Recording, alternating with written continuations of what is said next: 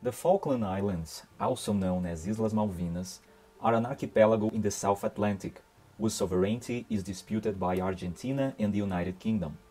Since 1833, it is the UK that occupies the territory. On April 2, 1982, Argentina invaded the islands, starting the Falklands War, which ended with the British victory on June 14th. This unlikely war caused the death of 907 people, proving that territorial disputes continue to be very relevant today. For many centuries, until the end of World War II, territorialist ambitions were the main cause of war. Despite the predominance of intrastate conflicts in current international politics, interstate conflicts still threaten international peace. Notable examples are the decades-long Israel-Palestine conflict, India-Pakistan dispute for Kashmir, and the quarrel involving China, the Philippines, Vietnam, and other countries for the control of islets in the South China Sea. In 2014, when the well-drawn and peaceful Europe was worried about economics and migration, Crimean Peninsula was annexed by Russia. In 2022, Ukraine has been invaded. International controversies must be solved through the respect for the treaties, customs, jurisprudence, and doctrine developed by international law. So, which country has greater legitimacy to possess the Falkland Islands? Let's start with the history of the conflict. Possible discoveries were made in the 16th century by Spanish and British navigators, but the first uncontroverted discovery was made in 1600 by the Dutchman Sebald de Weert. Thus, for some time the islands became known as the Sebaldine Islands. In 1690, the first landing was made by John Strong, and in the early 18th century, the islands were visited by whale hunters from the French city of Saint-Malo, reason why they became known as Ilha Maluina, from which derived the Spanish word Malvinas. However, as pointed out by Gilbert Guillaume, a former judge of the International Court of Justice, these early discoveries and landings were not followed for a long time by any effective occupation, and consequently did not give anyone any sovereignty rights. The first act of possession was made by France in 1764 with the foundation of Port Louis on East Falkland. Unaware of the French presence in the archipelago, the British also took possession of the islands in 1765, erecting the settlement of Port Egmont on Saunders Island, part of the island surrounding West Falkland. It is important to consider that both settlements were considerably distant from each other, nestled in a very indented coastline, and by the principle of effective occupation, or possidetis, the reach of sovereignty of each state was restricted to the respective harbors and adjacencies. Spain opposed the situation, claiming that through the Treaty of Tordesillas, the archipelago already belonged to it even before the French and British expeditions. Due to the family pact signed in 1761 by the Spanish and French crowns, both of the House of Bourbon, France preferred to cede its possession without further protests. Thus, in 1767, Spain took possession of Port Louis, which was renamed Puerto Soledad. In 1770, an expedition ordered by Bucareli y Ursua, the governor of Buenos Aires, expelled the British from Port Egmont. When the news arrived in Europe, Great Britain protested and prepared for war. The next year, an agreement between Spain and Great Britain restored the possession of Port Egmont to the British. The Argentine assumption that this agreement would have been secretly conditioned on the abandonment of the British sovereignty claims has never been proven, and therefore it cannot be considered in the juridical analysis. The principle of effective occupation, enshrined in the treaties of Madrid and Paris, has legitimized both British and Spanish occupations. Each state acquires rights of sovereignty over the territories it effectively occupies, independently of the chronological issue. The agreements of 1771 between Spain and the United Kingdom respected this principle, involuntarily or not, establishing two zones of influence, Spanish to the east and British to the west, separated by the Falkland Sound, or Canal de San Carlos. In 1774, the British departed from Port Egmont, leaving a flag and a plaque, claiming the rights over the said Falklands Island. The Spanish removed the plague in 1775 and destroyed Port Egmont in 1780, but they never occupied Saunders Island or West Falkland. In 1811, the Spanish departed from Puerto Soledad, also leaving a plague stating that, quote, "This island of Soledad de Malvinas and what it contains belongs to the sovereignty of Mr. Don Fernando VII, King of Spain and the Indies," unquote. Considering the intention or animus in the continuity of both possessions, there was no abandonment in either case. According to Faro Jr., for abandonment or derelictio, not only evacuation is necessary, but also the renunciation of sovereignty over the territory. Temporary non-occupation is not enough if one can presume the intention not to abandon.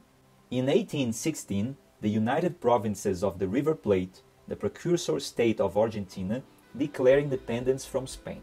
Defending the thesis of possidetis, juris, Argentina claimed to inherit the Spanish domains over the archipelago, since they were administered in colonial times by the Viceroyalty of the Rio de la Plata, with capital in Buenos Aires. Contrary to the British argument, possidetis juris is a principle of international law universally accepted after its use in the African independencies, as well as by the International Court of Justice in the border dispute of former Yugoslavia in 1986. Therefore, it can be partially applied in favor of Argentina. Given the principle of effective occupation and the non-occurrence of the derelictio in the British possession of Port Egmont, Argentina could only inherit Puerto Soledad and adjacencies, and not the whole archipelago. In 1820, David Jewett, an American privateer, took possession of the islands, alleging a commissioning from the Argentine state. This commissioning has never been proven. In 1823, the Argentine government gave permission to Jorge Pacheco and Luis Vernet to usufruct the, quote, "island of Soledad, one of the Malvinas," unquote. In 1826, Vernet founded Puerto Luis on the same site of former Puerto Soledad. In 1829, the Argentine government made decolonization official by nominating Vernet as political and military commander of the Malvinas. In the same year, the United Kingdom protested against this decree because it affected the British rights over the archipelago. In 1833, taking advantage of the chaotic situation that followed an American attack on Puerto Luis a year before, the United Kingdom took possession of the Falklands, arguing that the islands were res nullius, that is, no man's land. The residents were persuaded to stay, mainly because most of them were Germans and English. This act of force was a violation of international law, even under the legal understanding of that time. Already in the 18th century, Aimé de Vattel thought that the force of arms did not operate a definitive acquisition of sovereignty. And by the time of the Congress of Vienna, the occupation of a territory during war came to be considered a simple de facto situation. On June 17, 1833, the Argentine Chancellor Don Manuel Moreno protested against the British taking of the, quote, Malvinas, that is to say, the island of Soledad, or Puerto Luis, separated from Port Egmont by a sea channel, unquote. In other words, the sea channel called Falkland Sound, indicating that the United Kingdom was disrespecting the principle of possidetis by conquering East Falkland. From 1833 to 1849, Argentina protested every year against the British possession of the Falkland Islands. In 1850, Britain and Argentina ratified the convention between Great Britain and the Argentine Confederation for the settlement of existing differences and the re-establishment of friendship. Considering the nature of this convention, the United Kingdom claims that it excluded the continuation of any territorial dispute. As determined by the doctrine, in peace treaties, the territories not mentioned must be confirmed under possession of the state which occupies them at the moment. Differently from 1850, in 1825, when both countries signed the Treaty of Friendship, Trade and Navigation, the first attempt by Pacheco and Vernet had already failed, and in any case, it did not affect the British rights, as it was a private colony whose activities were restricted to East Falkland. After the convention's ratification, there were no further protests for the next 38 years. In a speech to the Argentine Congress in 1866, Vice President Marcos Paz said that the British government, quote, accepted as arbitrator the President of the Republic of Chile on damages suffered by English subjects in 1845. This question has not yet been resolved, which is the only one that subsists with that nation, unquote. In the 1870s and 1880s, the Argentine government published several maps that did not show the archipelago as an Argentine territory. The most famous of these, known as Latina map of 1882, clearly highlights Argentina in shades of orange, while the Islas Malvinas were painted in beige, the same color used to represent Chile and Uruguay, that is, non-Argentine territories. After an isolated protest in 1888, Argentina ceased to protest for more 58 years. Between 1899 and 1902, Argentina accepted the United Kingdom as arbitrator in a territorial dispute against Chile, which would be incompatible with the maintenance of a territorial dispute between both countries. Arises the question if this effective, continuous, peaceful and prolonged possession has configured the acquisitive prescription, or usucapio, in favor of the United Kingdom. International law has not yet set any term for the prescription. What is required is that the term must be sufficient, according to Odine, to imply the tacit consent of the state dispossessed of a part of its territory. According to Faro Jr., many authors opine for a period of 50 years. Epitácio Pessoa requires 40 years. Fauchil is satisfied with the period of 30 years accepted by private law.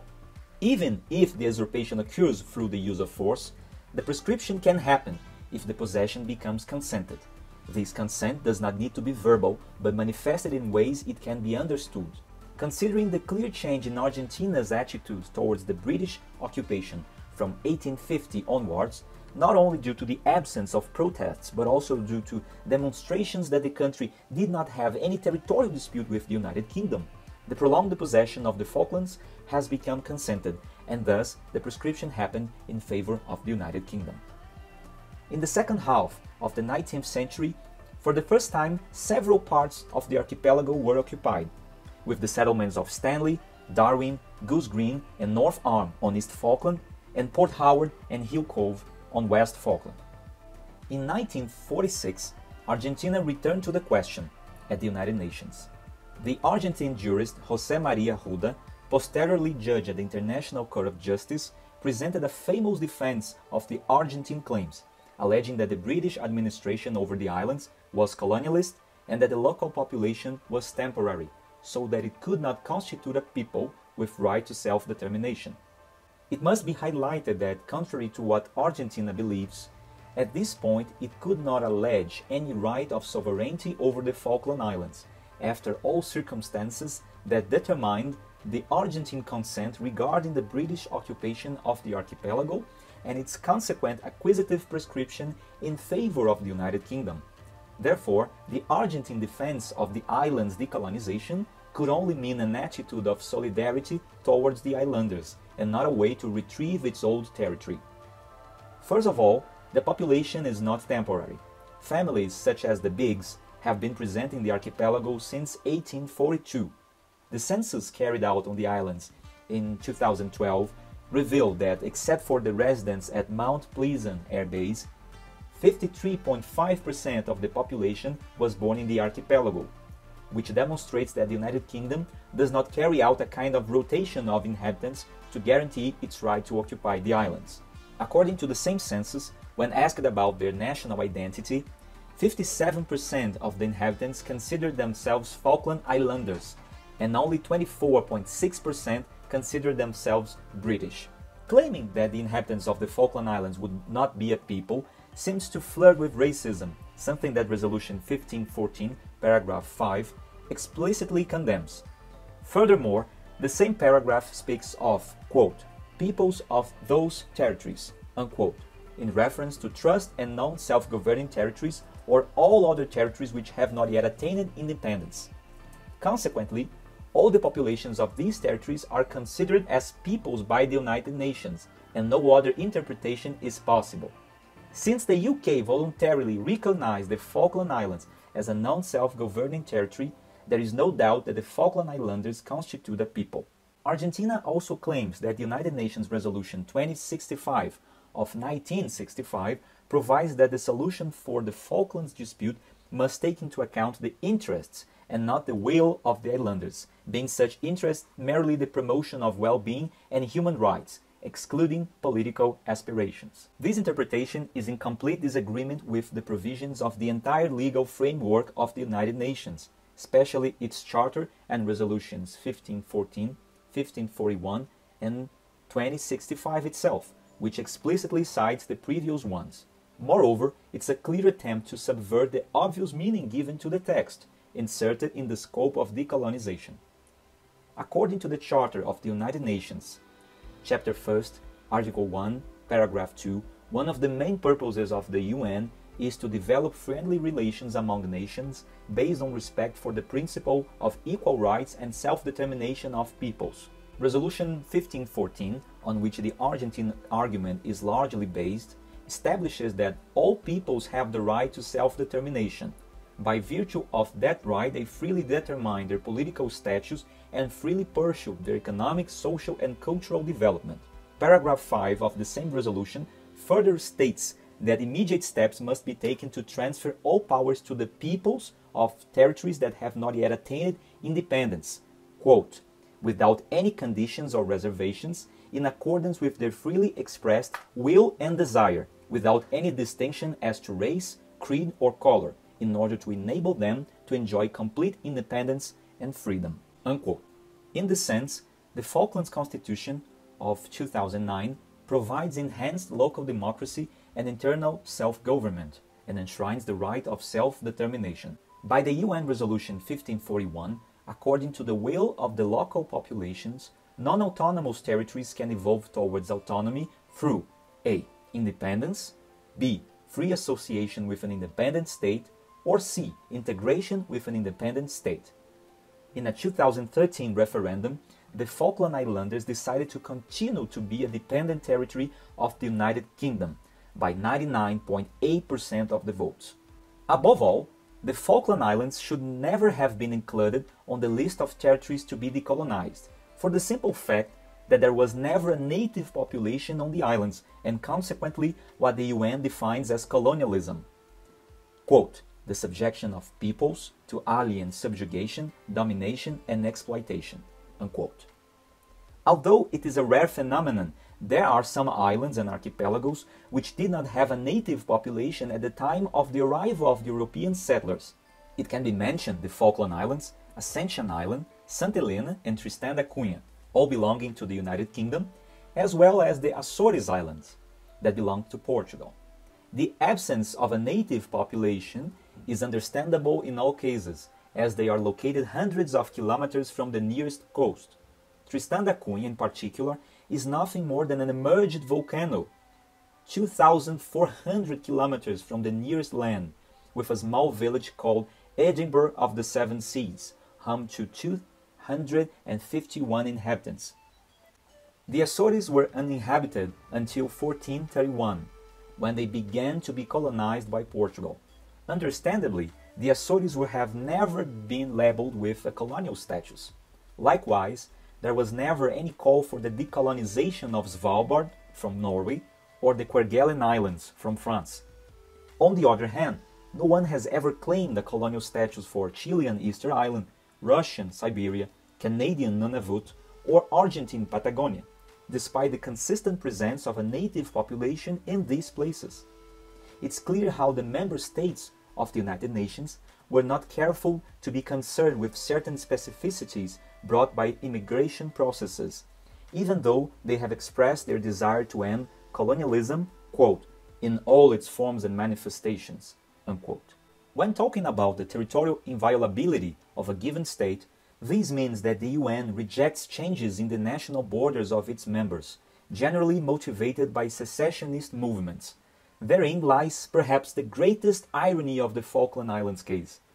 If the archipelago were an integral and inalienable part of the United Kingdom, like Scotland or the Kent County, for example, paragraph 6 would condemn an uprising in the islands, as these would undermine the territorial integrity of the United Kingdom.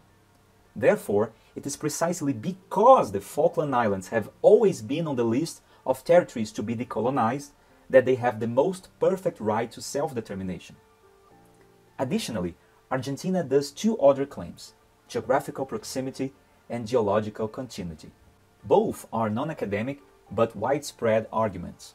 The idea of sovereignty rights based on proximity or contiguity does not have foundation in international law, since it is totally contrary to possidetis. The disqualification of contiguity as a legal basis for the acquisition of sovereign rights was enunciated in 1928 through Max Huber's famous arbitration in the case of the territorial dispute over the island of Palmas, considered an important precedent for disputes involving islands. Huber argued that there was no rule of positive international law for the claim based on proximity, and that if the international community took such an inappropriate approach, it would lead to arbitrary results. Indeed, that would be the same as forcing Spain to hand over the Canary Islands to Morocco, or Denmark handing over the Faroe Islands to the United Kingdom, the UK handing over Guernsey and Jersey to France, the United States handing over the island of St. Lawrence to Russia, the Netherlands handing over Bonaire to Venezuela, or the United Kingdom handing over Gough Island to South Africa, which is a very interesting case. On this island belonging to the United Kingdom, considered the most remote inhabited territory in the world, all that exists is a South African weather station maintained since 1956 by a team from the South African National Antarctic Programme. This fact does not cause any disturbance to the British sovereignty over the island, which is part of the British overseas territory of St. Helena, Ascension and Tristan da Cunha. Another fact that nullifies the argument of geographical proximity between Argentina and the Falkland Islands is highlighted by Pascoe and Pepper. The coast opposite the Falklands was not held by Argentina until Britain had administered the Falklands for almost half a century. In 1833, Argentina had not even occupied all of what is now the province of Buenos Aires, so any argument that the proximity of the Falklands to the Argentine coast supports Argentina's sovereignty claim is weak historically as well as irrelevant in international law. Indeed, Patagonia was only effectively incorporated into the Argentine territory during the so-called Conquista del Desierto between 1878 and 1885. Historically, the Spanish crown was not successful in conquering the Patagonian territory because of its inhospitable nature and the strong presence of the Mapuche Tehuelches, an indigenous people whose border reached the Salado Bonaerense River, very close to Buenos Aires. The only settlements in Patagonia were Carmen de Patagones, San José de la Candelaria, Puerto Deseado, and Florida Blanca.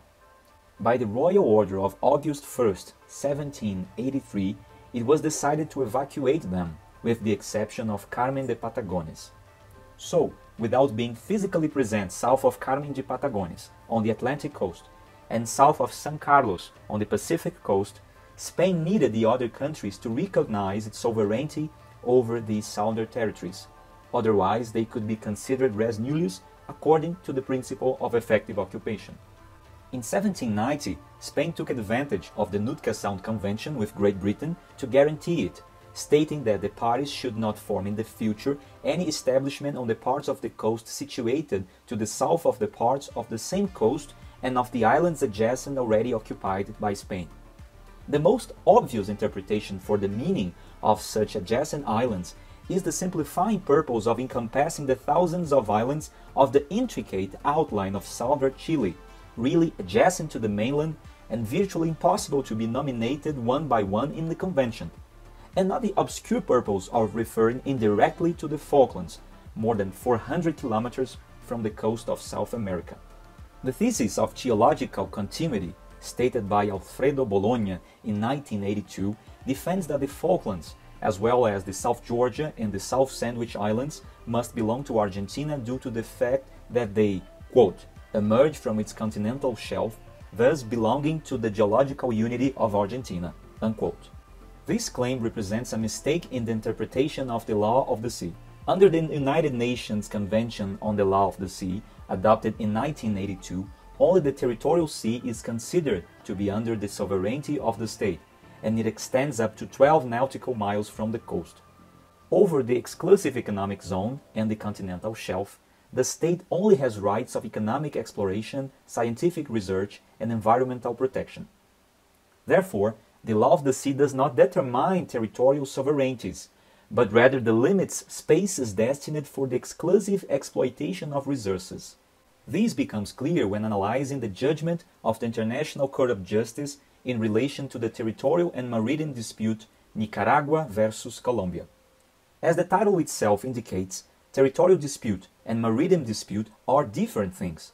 In this case, the court first decided on the sovereignty of the San Andrés archipelago, the territorial issue, and only then determined the maritime boundaries between Colombia and Nicaragua, that is, the maritime issue. According to the court's own decision, only lands that remain above water during high tide are capable of appropriation. Therefore, it is the mainland that generates maritime domains, and never the opposite. If such reasoning were followed, France or Norway could claim the island of Great Britain because it emerges from the same continental shelf, which is evidently absurd. As for the oil exploration currently underway in the Falklands, it would be foolhardy if the United Kingdom were to start drillings on the continental shelf beyond the EEZ before the Commission on the Limits of the Continental Shelf concludes the definition of the respective limits. As this does not happen, there is no offense to international law. Now, a final consideration. Even if the acquisitive prescription had not occurred in favor of the United Kingdom, an ex aequo et bono decision, foreseen in the Statute of the International Court of Justice, could hardly ignore the fact that after more than 180 years of effective and continuous occupation, the islanders ended up establishing deep roots in the land and forming their own identity. Thus, any drastic change in the political, economic, social, and above all cultural organization of the islands would enormously affect the well-being of the local population. Therefore, the status quo must be preserved, both for what is right and for what is fair. Answering the central question, it is the United Kingdom that has greater legitimacy to occupy and exercise sovereignty rights over the Falkland Islands. However, the United Kingdom must be always attentive to the will of the islanders, caring for the right to self-determination. The people of the Falkland Islands has unique characteristics resulting from an extremely peculiar history, and this way, any legal analysis about their case must be careful and free from preconceptions. As exalted so symbolically by the Falklands' own motto, desire the right.